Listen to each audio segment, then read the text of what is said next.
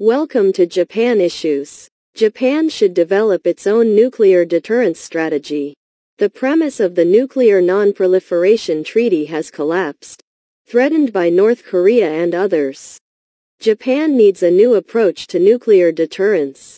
We would like to share the commentary, October 22, 2022, by Mr. Kunio Orita, a member of the Japan Institute for National Fundamentals Planning Committee and a special professor at Reitaku University. He is a retired lieutenant general of the Japanese Air Self-Defense Force. On October 4, North Korea fired a new type ground-to-ground intermediate-range ballistic missile, state-run Korean Central News Agency, that flew above the Japanese archipelago and landed in the Pacific Ocean. Given its flight distance of 4,600 kilometers, the missile is thought to be designed to attack Guam, a key base of the United States Indo-Pacific Command. North Korea also launched two short-range ballistic missiles on October 6 and two more on October 9. To date this year, 2022, it has fired more than 40 missiles on 25 days. This is clearly unusual. North Korea's purpose may be to lead the international community to recognize it as a nuclear weapons state. In his speech at the Supreme People's Assembly on September 8, North Korean leader Kim Jong-un said, "The position of our state as a nuclear nation has become irreversible. There will never be such a thing as our abandonment of the nuclear weapons," Kim added. The Assembly adopted a law on the nuclear forces policy, making it clear that North Korea would preemptively use nuclear weapons. No one could stop Russia, one of the 5 permanent members of the United Nations Security Council, UNSC, from trying to change the status quo by threatening to use nuclear weapons in the Ukraine war. Only nuclear weapons can nullify nuclear intimidation. Kim Jong-un has witnessed this reality. The Nuclear Non-Proliferation Treaty (NPT) regime is on the brink of collapsing. The treaty prohibits all countries other than the 5 permanent members of the UNSC from possessing nuclear weapons.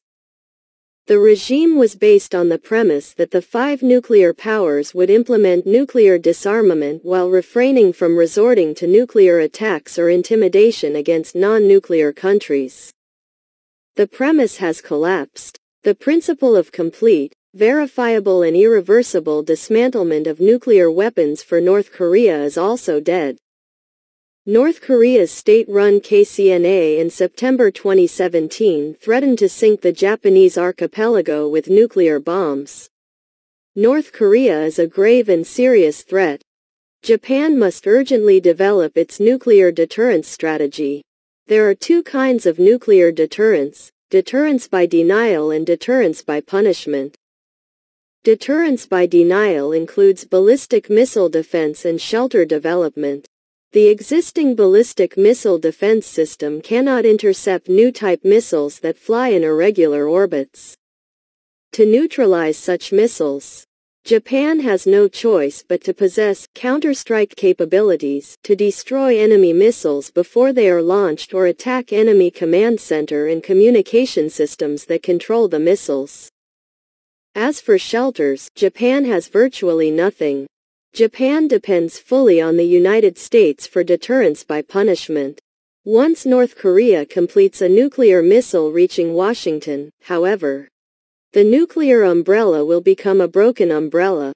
It is inconceivable that the U.S. will defend Japan even at the cost of Washington.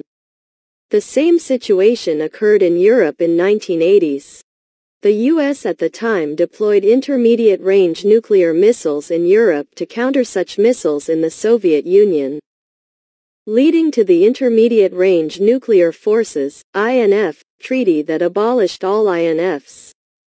If Japan were to seek a similar solution, its 3 non-nuclear principles of not possessing, not producing and not permitting the introduction of nuclear weapons will become an obstacle. Japan's position as the only country to have experienced atomic bombs does not represent any privilege or deterrence to make other countries hesitant about launching nuclear attacks on Japan.